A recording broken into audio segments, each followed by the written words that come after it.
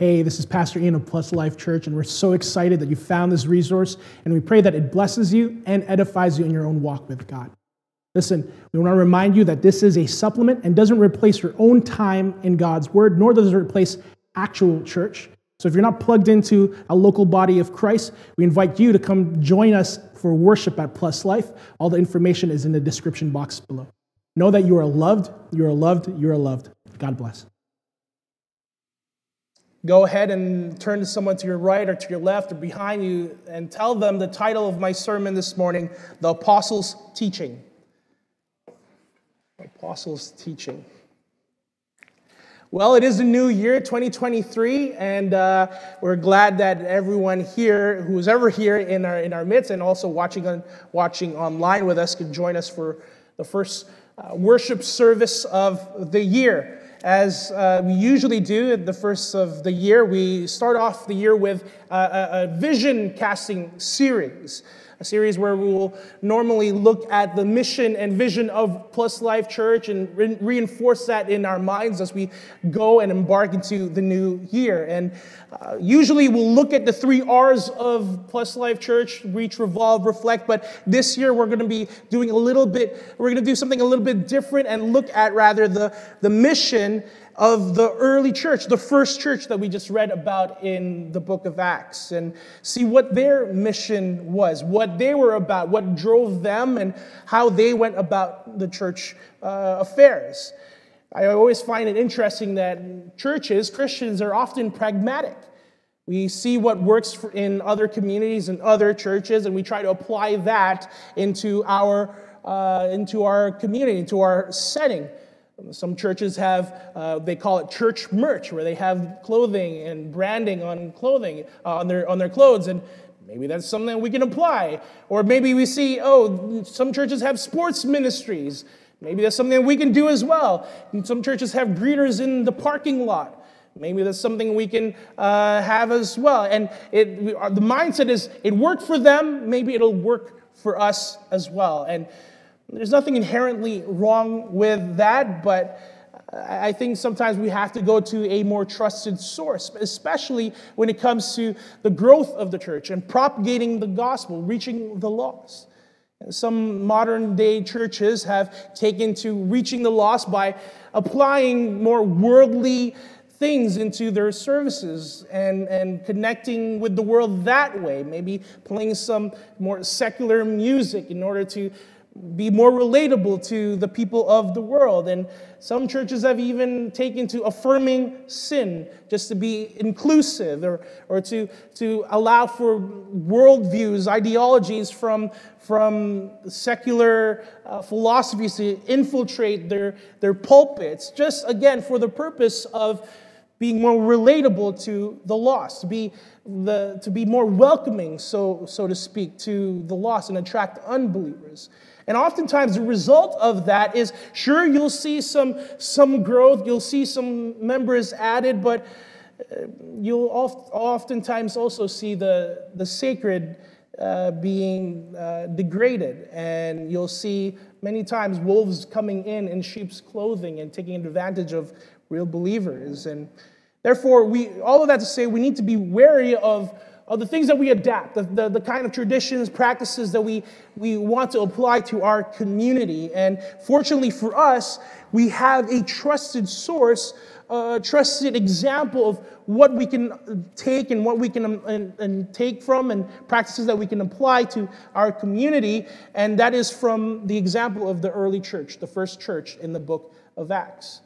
What I love about what it describes as church in the book of Acts is that biblically and historically speaking, the growth of the church was not because they adapted worldly things into their worship services, not because they acted and behaved and taught and sang songs that was more palatable to the world, but it was because they were wholly set apart from the rest of the world.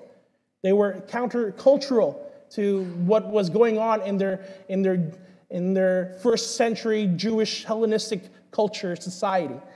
And what we read in the book of Acts 1 and chapter 1 and verse 2 is it describes how the early church really what they did was devoted themselves to four things, and we saw it in our passage: the apostles' teachings, the fellowship, the breaking of bread, and to the prayers. And as a result, all unbelievers around them saw that there was something different, something unique about this community, and out of curiosity brought them in, and they heard the gospel and they believed. And it says, and the Lord added to their number day by day those who were being saved. There was no gimmick, there was no worldly music, there was no presentation, there was no pastor in skinny jeans. It was just simply the gospel and the lives that were changed by it. That's what we're looking at this series. What did the early church practice? Those four specific practices that set them apart, that made them countercultural. That's the title of our series, by the way. That made them distinct from the rest of society and the rest of the world. So the goal for our series is to examine those four practices, those things that the early church devoted themselves to, so that we can pragmatically apply it to our own church, but also into our individual lives, in order that we might see growth spiritually. So that we too can answer the call to be a counterculture church. One that lets our light shine to all men, those who see it would glorify God and believe in the gospel. My hope is that we would devote ourselves to these practices just like the early church. And what's interesting is this idea of devoted themselves. The word devotion in the original Greek, it means to persist, to persevere in, to continue steadfast in, to continue to do something with intense effort despite circumstance and difficulty. That's what devotion means. It's a perseverance to something. To see any real growth, whether corporately or individually, for us to be counterculture to the rest of the world, we have to persist.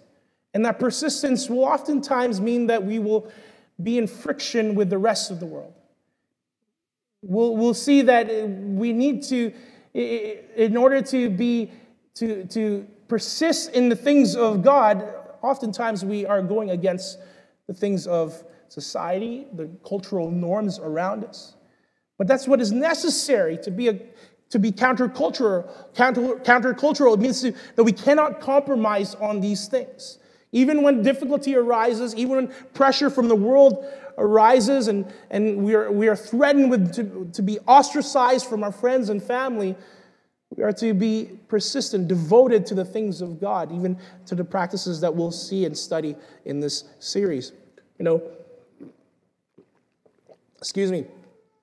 I don't watch too much sports on TV, mainly because I don't know what time those sports the shows go on, and I don't have much time either. But I do watch a lot of sports documentaries on Netflix, and especially when it comes to like basketball and stuff, especially when it talks about the greats, right? Michael Jordan and Kobe Bryant, and then you'll have some great documentaries on Netflix, The Last Dance and The Redeemed Team. You should check those out if you ever have the chance. And what I've noticed in those documentaries, what separates the Michael Jordans and the Kobe Bryants from, say, the LeBron James, for example, right? I know, controversial, is their dedication, their devotion to the sport, to the game. It's interesting in those documentaries, you see how behind the scenes, they're very uncompromising in their devotion to the sport. When the other team members are out partying, they're in the gym and they're practicing. When the other team members are done practicing, they're still at it. They're going in hours upon hours just to be the best at the game. Their determination and their devotion, their uncompromising devotion to the sport is what made those guys great athletes. And at the same time, that's the level of devotion that is required of believers if we want to see growth in our community, whether corporately or individually, whether numerically or spiritually. It's the start of the new year. Again, it's the first service of the year. And of course, I'm sure many of us have gone or come into this new year with New Year's resolutions. Anyone have New Year's resolutions? No one has New Year's resolutions. Everyone is perfect. Amen. Praise God. Why are we even doing church, right? But I'm sure everyone has some resolutions that you've made, that changes that you want to make as we enter into the new year. And maybe some of you have resolutions revolving around your spiritual walk with God, maybe to be devoted to God's word more, to spend more time in prayer, to maybe church attendance even, to be involved more in church. Well, it's going to take persistence and perseverance, a devotion for that change to actually happen. Don't be like all those people who say, I'm going to start working out in 2024, and then 1 month later, their gym membership is not being utilized, right? It takes perseverance, persistence, devotion for things to change, to happen. And the first thing that we're going to be looking at, the thing that the early church was very much devoted to, was the apostles' teaching, the apostles' teachings. And of course, this idea of following this and them being devoted to this made them countercultural to the society around them. And a good question to ask is how? Why was it that the teachings of the apostles made them countercultural? Well, just to sort of preface this a bit, the apostles' teachings, why they were dedicated to this specifically last week. By the way, we talked about in Matthew chapter 16, that sort of controversial passage of Peter's confession when he declares before the Lord that he is the Christ, the Son of the living God. And we talked about how there's a lot of controversy with that passage, especially when revolving around the Roman Catholic Church. And they're using that as validity to the papacy's authority over the church. And of course, that stems from Matthew chapter 16, verse 18, when Jesus says, I tell you, you are Peter, and on this rock I will build my church, and the gates of hell shall not prevail against it. Well, as we unpacked last week, we understand that what Jesus is getting at is that those with the same confession that Peter confessed in that moment, that Jesus is the Christ and the Son of the living God, that's who Christ is going to build his church upon. Not just Peter, but even the rest of the apostles and any of the other believers to come. And we see that even in 1 Peter when Peter says to believers that you are living stones. Similar to how Christ called him a rock, you too are living stones. All of that to say, there is a notion that we see throughout Scripture that the apostles of Jesus Christ, the 12, were in fact foundations, pillars to the early church. And if it wasn't for sort of the years that the Roman Catholic Church had abused sort of that authority of the papacy and made it more of a taboo topic to discuss, I think it would have come naturally to think that the apostles were in fact foundations of the church, pillars of the early church. In fact, the early reformers generally thought of them just as that. They never thought of them otherwise. In Ephesians chapter 2, verse 19, Paul says, so then you are no longer strangers and aliens, but you are fellow citizens with the saints and members of the household of God, built on the foundation of the apostles and prophets, Christ Jesus himself being the cornerstone, in whom the whole structure being joined together grows into a holy temple in the Lord. So in this passage, the Apostle Paul is affirming that, yes, Jesus is the head of the church, the one who has all and complete authority. He's also the cornerstone. But on top of that, the foundations are the apostles as well. And I think that's important for our understanding in what we're studying this morning, because oftentimes, first of all, where the problem comes is that when we preach the authority of the apostles being passed down to another bishop, to another pastor, to another head of a church. That's, I think, where the issues come, whether you're coming from the Catholic tradition or even from a Protestant tradition that still says that there's still apostles and whatnot. There are no living apostles today. No one with their similar authority, no one with their similar gifting that can summon signs and wonders to be evidence and validate the legitimacy of the church. There are no living apostles today. Right? There's very specific qualifications for that we see in Scripture.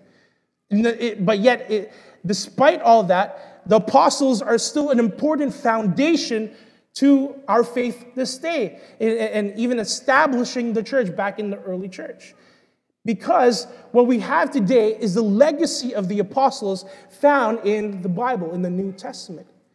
All of their teaching, all of their focus, their motivations, their views, their perspectives in their time is recorded in the New Testament. What we call the teaching of the apostles, or the apostles' teaching that we're looking at today, is really what we have in the New Testament.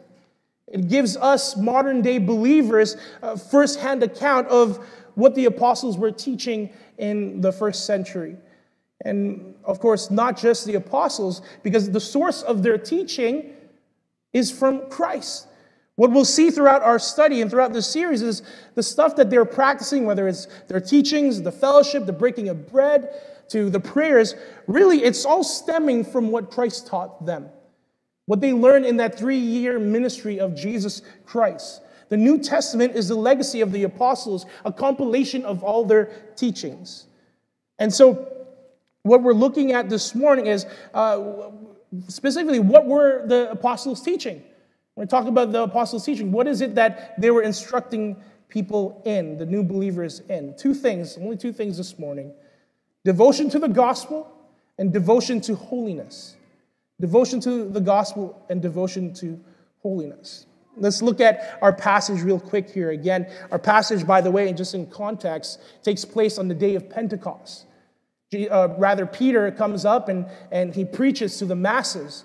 And he takes them on this exegetical journey from Genesis all the way up to Christ, telling them how Christ is at the center of it all. And then when we get to our passage in verse 38, he says, towards the conclusion of his sermon, he says, "Repent and be baptized, every one of you, in the name of Jesus Christ for the forgiveness of your sins, and you will receive the gift of the Holy Spirit. For the promise is for you and for your children and for all who are far off, everyone whom the Lord our God calls to himself." Then in verse 40 it says, "With many words he bore witness and continued to exhort them, saying, 'Save yourselves from this crooked generation.'" Right there, what we just read, verse 38 to 39, is Paul preaching the gospel. And then in verse 40 is his call to holiness, to save themselves from a crooked generation. Let's look at the first point here, devotion to the gospel. Peter was preaching the devotion to the gospel. It's interesting, growing up, I grew up in a Baptist church, as most of you know, and I've always heard this word, the gospel. It's a very Christianese term, right? And this idea of the gospel, at least growing up, I always thought it to be simply the story of Jesus and the call for unbelievers to repent and say the sinner's prayer. And I always saw it as sort of just something to tell unbelievers and a part of Christianity, but that's it. But I remember when Pluslife first started, when we were just a Bible study group in the basement, and I met these guys for the first time, and the elders of Pluslife, and they mentioned that the vision of the church is to see lives changed by the gospel of Jesus Christ. And it was kind of mind-boggling to me, because I was like, why is your vision of Pluslife, why is your vision all about the gospel? Why is that your vision? It shouldn't be like study God's word or do good things or whatever it is, right? Whatever things that we want to do as a Christian. Why is that the vision? Why is the gospel at the heart of the vision of Pluslife? And, thankfully, as I fellowshipped with them and I studied with them, pushed deeper in my own faith and my own understanding of things, really what I've come to understand and conclude is that the gospel is not just for unbelievers, it's also for believers. The gospel is not just for unbelievers, it's also for believers. Because what you come to realize is that the gospel is everything in the Christian faith. Absolutely everything. The only reason why we meet here and gather, why we can pray and know that we are heard by a holy God, why we can have hope for change, why we can know that we are forgiven, why sin has no hold on us, no claim on us, why we can pursue holiness and know that we can actually achieve it, why tomorrow is not so dark, and why today is more bearable, and why our sins are long dead in our past. It's because of the gospel of Jesus Christ. That's the only reason why we can stand here, or sit here rather, and fellowship together and worship together. The gospel is what separates us from the doctrine of demons that other world religions propagate.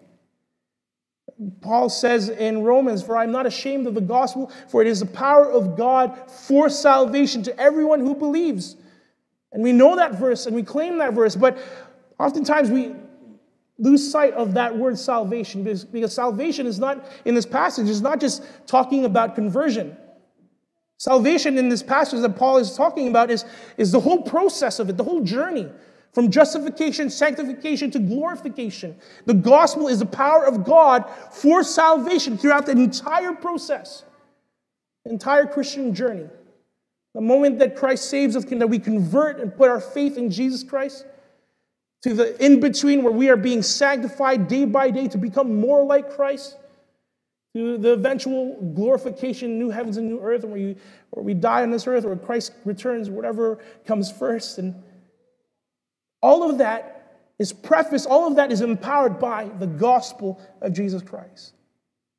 And we see that in the early church, that is the entire motivation of the apostles. Shortly after our passage, Peter preaches again this time to the Jewish council, to the Sanhedrin in Acts chapter 4. He says in Acts chapter 4, verse 19 to 20, "But Peter and John answered them, 'Whether it is right in the sight of God to listen to you rather than to God, you must judge. For we cannot but speak of what we have seen and heard.'" What they have seen and heard would eventually become the four Gospels: Matthew, Mark, Luke, and John. What they were preaching is their entire experience in the 3-year ministry of Jesus Christ. That's what they were preaching. What they were preaching was the gospel. The apostles lived with this sense of urgency, this immovable, uncompromising resolve to proclaim and live out the gospel. And of course, naturally, if you do that, if you follow that, what happens is that you will be countercultural. What happens is that the world will see you differently. But the apostles could not help themselves but preach the gospel. Despite even, again, what happens after this is that Peter and John get sent to prison because they would not stop preaching the gospel. But they could not help themselves but to speak about this life-altering experience that they had with Jesus. I mean, if you're out on the streets today, and God forbid you were hit by a semi-truck, your life would be irrevocably changed, right? You wouldn't walk away from that and be the same. Well, how much more after witnessing firsthand the life, death, and resurrection of the Son of God that resulted in the forgiveness of your sins, the salvation from the wrath of God, and the promise of eternity. Your life wouldn't be the same.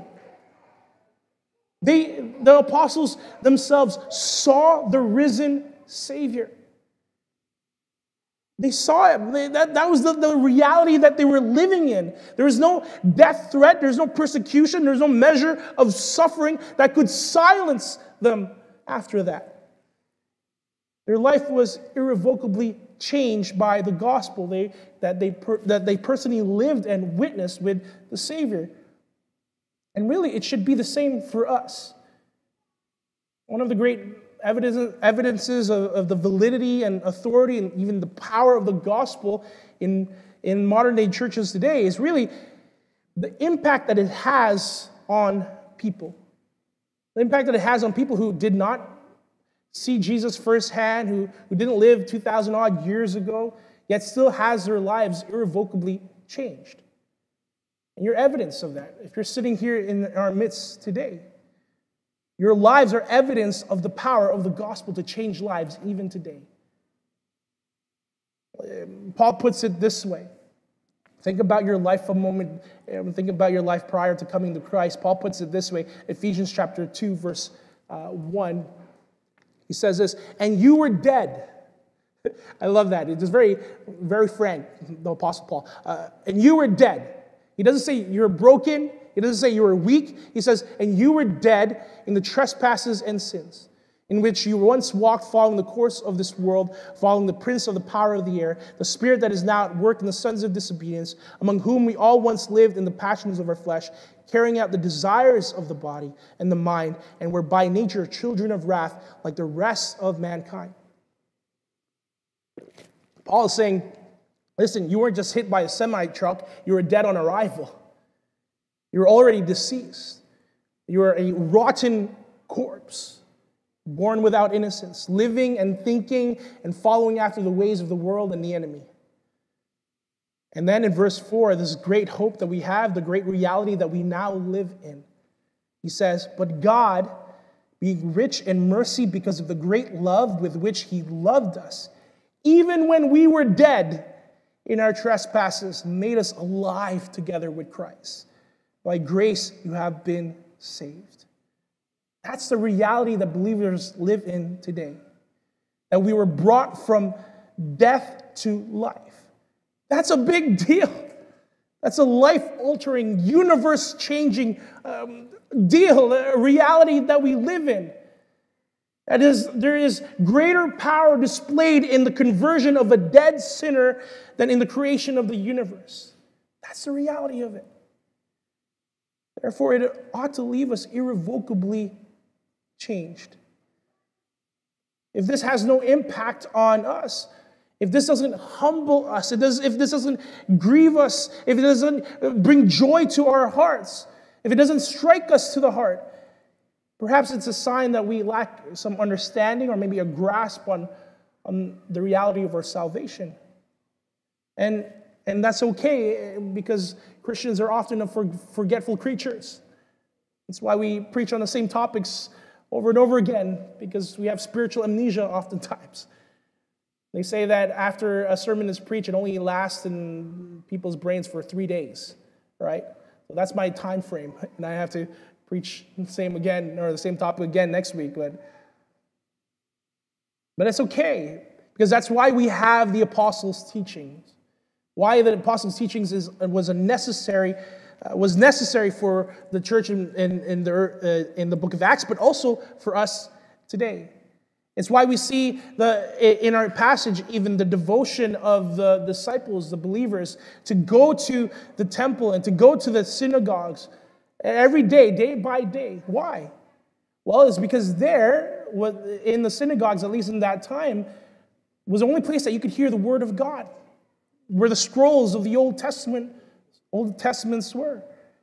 And then, as evidence in Peter's speech in the sermon in Acts chapter 2, what they did with what they heard from those synagogues, from the manuscripts of the Old Testament, is that they would exegete them in light of the gospel, with the gospel at the center, with Jesus at the center, and relating it all back to Christ.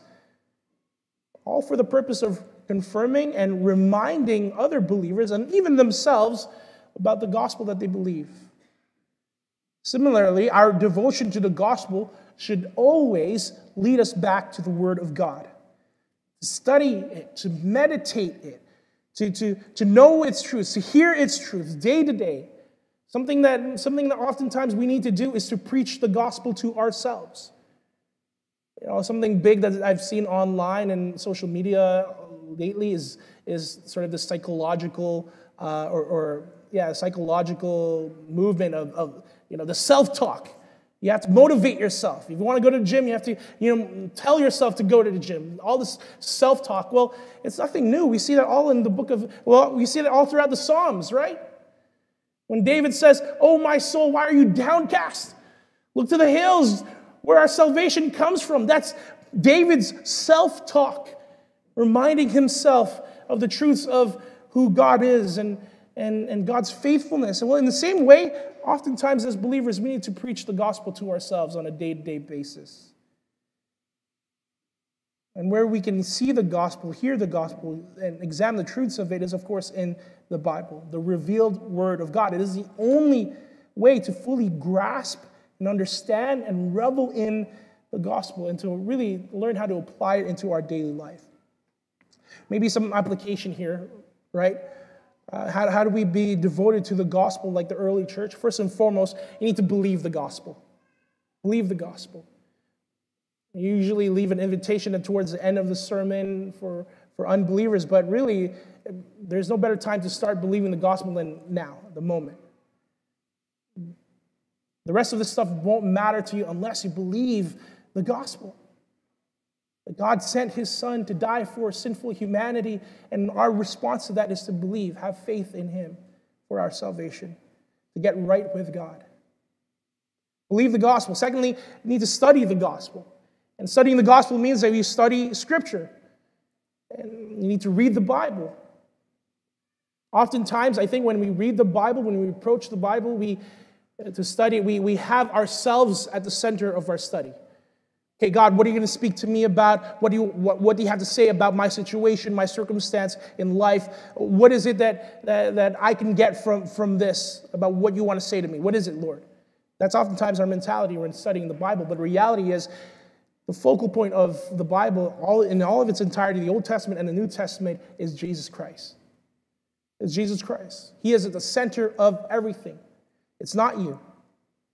And so when we study the Bible, when we read the Bible, we need to have a gospel-centered mindset as we read it. When we read the life of Christ, the life and conduct and the teachings of the apostles, what developed out of their devotion to the gospel, we need to read that. Even in the Old Testament, we need to read how all of that, what happens in the Old Testament, is leading up to the advent of the Savior. 2 Timothy chapter 3, verse 10 to 11 says, this is Paul teaching, or rather writing to Timothy. He says, "You, however, have followed my teaching, my conduct, my aim in life, my faith, my patience, my love, my steadfastness, my persecutions and sufferings that happened to me at Antioch, at Iconium, and at Lystra, which persecutions I endured, yet from them all the Lord rescued me." Paul is equating his life to lessons for Timothy. Paul is saying to Timothy, look at my example, everything that I've gone through, everything I've suffered through, my conduct, my lifestyle, all my teachings. That's part of the apostles' teachings, the references that we have today to look back upon. Then in verse 14, Paul continues, "But as for you, continue in what you have learned and have firmly believed, knowing from whom you've learned it, and how from childhood you have been acquainted with the sacred writings, which are able to make you wise for salvation through faith in Christ Jesus." All Scripture, what Scripture is Paul talking about here, by the way? The Old Testament, yes, that's already at hand, but there's also great evidence, historically speaking, that the Gospels, the four Gospels, Matthew, Mark, and Luke, John, were already circulating in the early church by this time. This is Paul's last letter that he ever writes, 2 Timothy, right before he's executed. And what we see, at least in the historical manuscripts, is that the Gospels were already around. And the early church were already considering them as Holy Scripture. Now, and of course, in addition to that, there was the letters of Paul that was being passed around as well. That's what Paul's talking about. All Scripture is breathed out by God and profitable for teaching, for reproof, for correction, and for training in righteousness, that the man of God may be complete, equipped for every good work. The call is to study the apostles' teachings, and where we see the apostles' teachings is in the New Testament, is in the Word of God. So we need to believe the gospel, study the gospel, and also live the gospel. Live the gospel. It says in Philippians chapter 1, verse 27, "Only let your manner of life be worthy of the gospel of Christ. So whether I come and see you or am absent, I may hear of you that you are standing firm in one spirit, with one mind, striving side by side for the faith of the gospel." We must live in a way that does not put to shame, contradict, or misrepresent the gospel that we believe in, the gospel of Jesus Christ. For example, if we are being unforgiving, but we are proclaiming a gospel that forgives, that is misrepresenting the gospel. If we are being unloving, and we say that, Christ died because he loves us, that is contradictory to the gospel of Jesus Christ. If we are enabling sin when the gospel calls sinners to repent, that is misrepresenting the gospel. We must live out our lives in a way that represents the gospel well. And we'll talk more about that in a moment here. But as we even see in our passage here in Philippians chapter 1, Paul's call is to strive together, side by side, in the faith for the gospel. So part of living out the gospel is living it out together, in unity as the body of Christ, in fellowship with one another. And what we'll see throughout the next couple of weeks in our study, in our series, is that everything that the early church did was for the edification of the body. They sold all their possessions and everything they had in order to meet the needs of fellow believers. There was a great generosity and hospitality being demonstrated in the early church because that's what happens when you live out the gospel. Lastly, when we want to live out the gospel, as I already mentioned, there's a need for repentance. There's a need for repentance. The gospel requires repentance. In verse 38 of our main passage, Acts chapter 2, Peter says flat out, repent and be baptized. Repent and be baptized. Repentance is crucial to the call of being to the call of being a countercultural church, or even to the call of responding to the gospel. If we break down the gospel plainly, right? We start with God. God is holy. He is the creator. He is the highest authority over everything, made an entire universe that is good. Then we go to man who fell in the Garden of Eden, man who has a sinful nature, man who is considered rebels, committed cosmic treason to a holy God. The only thing that we deserve being the wrath of God, death, hell. Excuse me. But God, being loving, as we said, sends his Son, Jesus Christ, to save us, to die for our sins, to pay for the sins that we should have paid for, to die the death that we should have died, so that we could have access to the Father, so that we could be forgiven of our sins. So God, man, Christ, and then the last part to that is our response, our human responsibility to, as the Bible says, to believe. To believe. To believe in the finished work of Jesus Christ, to believe that his sacrifice on the cross was sufficient to save us. But in that belief, what naturally comes after that is repentance. Because if we truly believe that God is holy and that we are sinful and that Christ had to come and die for our sins, then the natural response isn't, well, now I can love God more. The first natural response isn't, well, now I can live the best life I can live and be more confident and be more proactive and whatever else it is. The first natural response is to say, God, I am a sinner and I need salvation. Repentance is the first expression of faith. If we truly believe the gospel, if it truly has struck us to our core, if our sins have truly grieved us, if the knowledge that Christ suffered on the cross because of our sins is truly real to us, then repentance naturally comes. The Bible talks much about confessing sin. Confession in the original Greek literally just means to agree with the charges, to agree with the crime. I'm confessing, it's like this. The Bible says you are a sinner, you committed cosmic treason to God. When we confess our sins to God, it's simply saying, I agree. I agree. I accept the charges. I am guilty as charged. That's confession. And so the right and first response to that is repentance. Repentance demonstrates that we truly understand the depths of sin and the heights of grace. What has afforded us a right relationship with God. And just a simple definition of repentance, again, is you're going one way, you're following your way, you're following the world's way, the passions of your flesh, as we read from Ephesians chapter 2.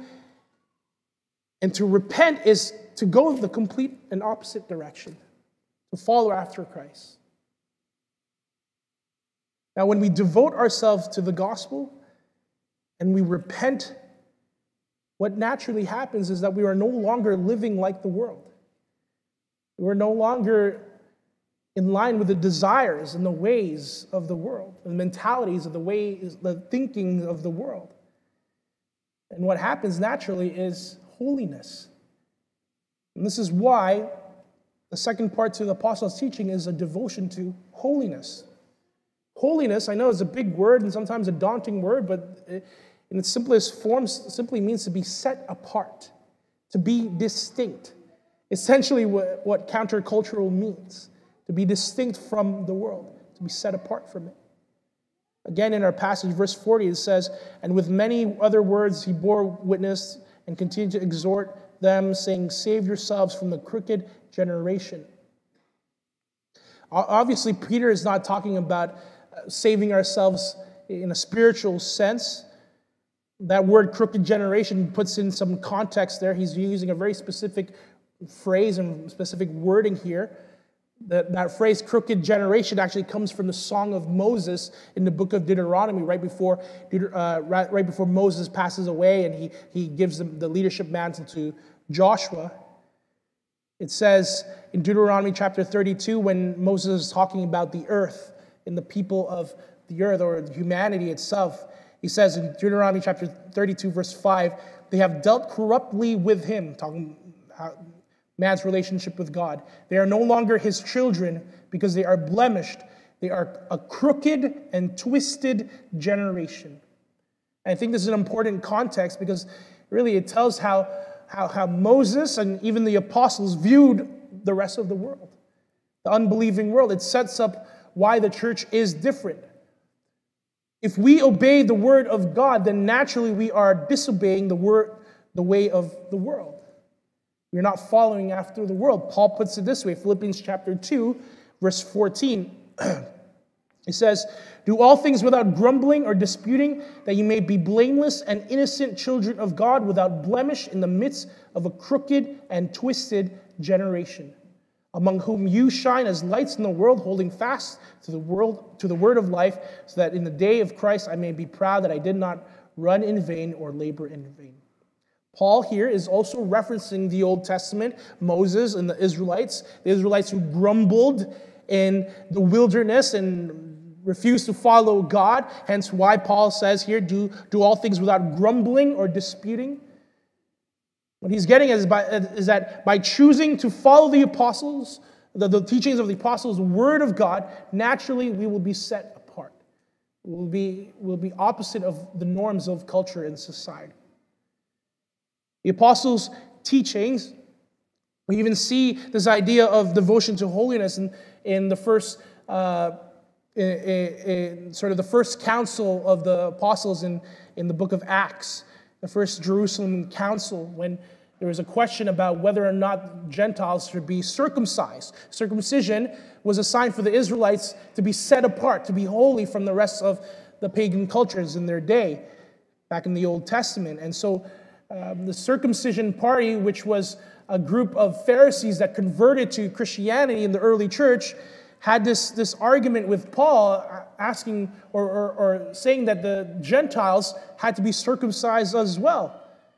And so Paul has to go back to the apostles in Jerusalem, and they had to hold a council and see what is it that we want to tell the Gentiles. And what we get is in Acts chapter 15, verse 28 to 29, they send a letter to the Gentile churches. They say, For it has seemed good to the Holy Spirit and to us to lay on you no greater burden than these requirements, that you abstain from what has been sacrificed to idols, and from blood, and from what has been strangled, and from sexual immorality.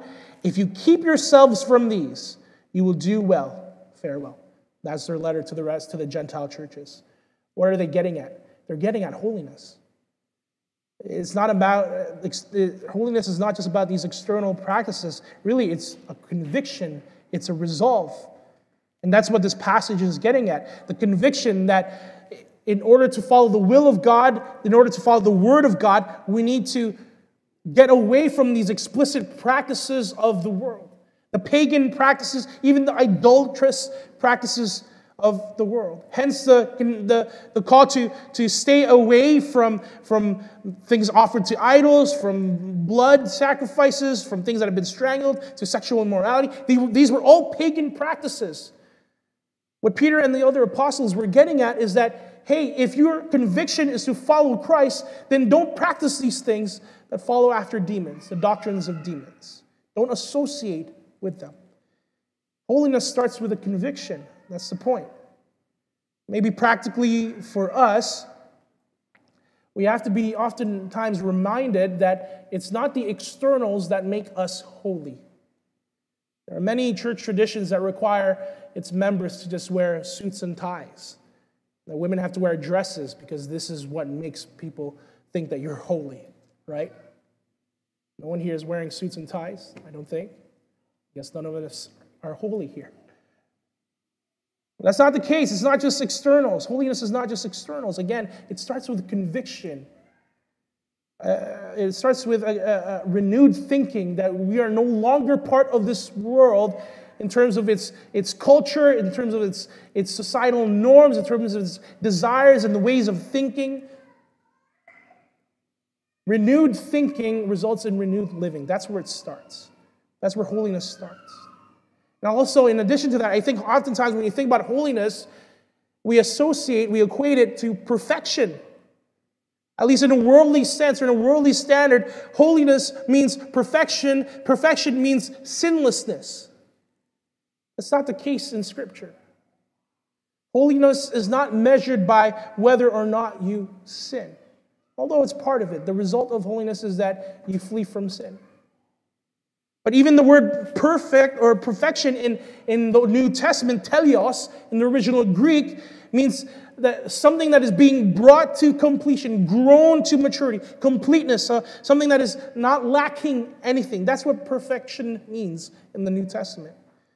When you see in the Gospels when Jesus says, be perfect as your Father in heaven is perfect. It simply means not lacking anything. Be whole in your thinking and your understanding, especially in the context of that passage. It does not mean without sin. Even the Apostle Paul writes in Romans how he writes his outcry of, oh, this wretched man I am, who's going to save me from this sinful flesh? And he says, thanks be to God who sends Christ Jesus our Lord. We even read in the New Testament about Peter's own struggles. Even after him being this great apostle and one of the founding members of the early church, how he falls to the sin of partiality because of that circumcision party. So, all of that to say, the reality that we live in is that we live in fallen flesh that is prone to temptation, prone to sin, even though we have a new nature because of the Holy Spirit, because of our salvation. The reality is we'll have some good days and some bad days, where we stumble and fall, and days that we'll have victory over sin. But sin will not leave our presence until we get to our glorified bodies in the new heaven, the new earth. We will still be prone to sin. So we cannot achieve sinlessness in this life. We must not put that standard upon ourselves. We must seek to be holy and set apart and kill sin, yes, but to set that standard for us is trying to achieve something that is not attainable in this life. And the reality of it, what we see in Scripture, is that even when we fall, even when we stumble, even in our sin, there's a way to be holy even in that, to be set apart from the rest of the world. What I mean by this is we have this example in 2 Corinthians chapter 7. Paul's follow-up letter to the Corinthian church was going through a big upheaval, and there was sin in their midst and all of these things. And that's 1 Corinthians. Now 2 Corinthians, Paul follows up. He says in 2 Corinthians chapter 7, verse 9, as it is, I rejoice, not because you were grieved, but because you were grieved into repenting. For you felt a godly grief, so that you suffered no loss through us. For godly grief produces a repentance that leads to salvation without regret, whereas worldly grief produces death. For see what earnestness this godly grief has produced in you, but also what eagerness to clear yourselves, what indignation, what fear, what longing, what zeal, what punishment. At every point you have proved yourselves innocent in this matter. So although I wrote to you, it was not for the sake of the one who did the wrong, nor for the sake of the one who suffered the wrong, but in order that your earnestness for us might be revealed to you in the sight of God. See, the reality is, if we believe, if we agree with the gospel, we will hate sin. Because we all understand that sin in our lives is what put us in odds with God, put us in rebellion towards God, is what nailed Christ to the cross. That's the sin in our life. And we can't stand it. So a true believer will desire to kill sin in their lives, will pursue holiness. Yet even in that pursuit of holiness, there are times where we will stumble and we will fall. But what makes us different from the world, what sets us apart, where holiness takes place, even in our failings, in our stumblings, in our sin, is how we rise up, as how we get back up from that sin. Where the world will wallow in sin, the church will rise from it. Believers will rise from it. Where the world will celebrate sin, the church will condemn it. Where the world will hide sin, the church will expose it. Where the world will cancel those they consider sinners, the church will forgive. And it's not just different in how we deal with the sin in our lives, but it's also how we deal with suffering, how we deal with our finances, with our desires, with how we raise our kids, with our political views. Holiness means that we are completely and wholly set apart from the rest of the world in everything, in all those categories. And what is the end goal of it all? What is the pursuit of holiness? To be more like Christ. Paul says in 2 Corinthians as well, chapter 3, verse 18, and we all with unveiled face, beholding the glory of the Lord, are being transformed into the same image from one degree of glory to another, for this comes from the Lord who is the Spirit. Here, holiness is measured by the degree in which we resemble Christ rather than the world. That's what holiness is. It is measured by the degree in which we resemble Christ rather than the world. Maybe some application here as we end our time. On matters of personal sin, how do you deal with it in your life? Do you wallow in your failures? Do you continue in your sin? Do you celebrate it? Maybe are you numb or apathetic to the sin in your life? Are you tolerant to the sin in your life? Or do you seek to kill it, to be rid of it? To go to whatever lengths, whatever degree, just to remove whatever it is that is causing you to stumble and fail God. When you look at other people and their struggles, their sin in their life, are you enabling sin? Are you holding it over their heads in judgment? Are you using it as a weapon to belittle, to degrade them, to question their character? The Bible preaches forgiveness. In their pursuit of holiness, are your desires in line with the world? Or is it in line with God's? Do you echo the rhetoric of society? Do you view topics and issues and your finances in a way that is honoring and glorifying to God and is in line with Scripture? Do you conduct yourself or behave yourself in a way that is fitting someone who has been saved and saved by the gospel and is a representative of it? The end of the matter is that if we want to grow, if we want to be a countercultural church, if we want to grow as individuals, as believers, then we need to be devoted to the apostles' teachings, which is the Word of God, what we find in the Scripture. We need to be devoted to the gospel, and as a result of being devoted to the gospel, the natural outcome of that is that we'll also be devoted to holiness. we want to be a countercultural church, we need to put the gospel at the forefront of our entire life in every aspect